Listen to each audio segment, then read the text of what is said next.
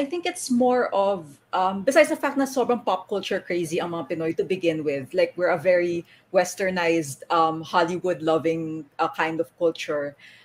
So that's one answer. Pero I think what's interesting in particular about yung mga celebrities dito sa Pilipinas, they really try to go out of their way to be accessible and to be likable and pang relatable to their fans.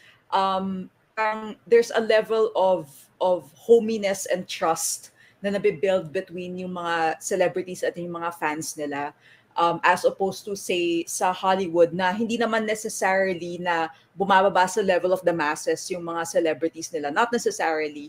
So like yun, so parang mas familial yung what do you call this, yung relationship ng mga celebrities dito sa Pilipinas and their fans. So when a celebrity does something like endorse a candidate, when a celebrity does something beyond their job of acting or performing, their fans take it seriously. Then parang their fans take their private lives as personally as they do yung work ng celebrity na yun.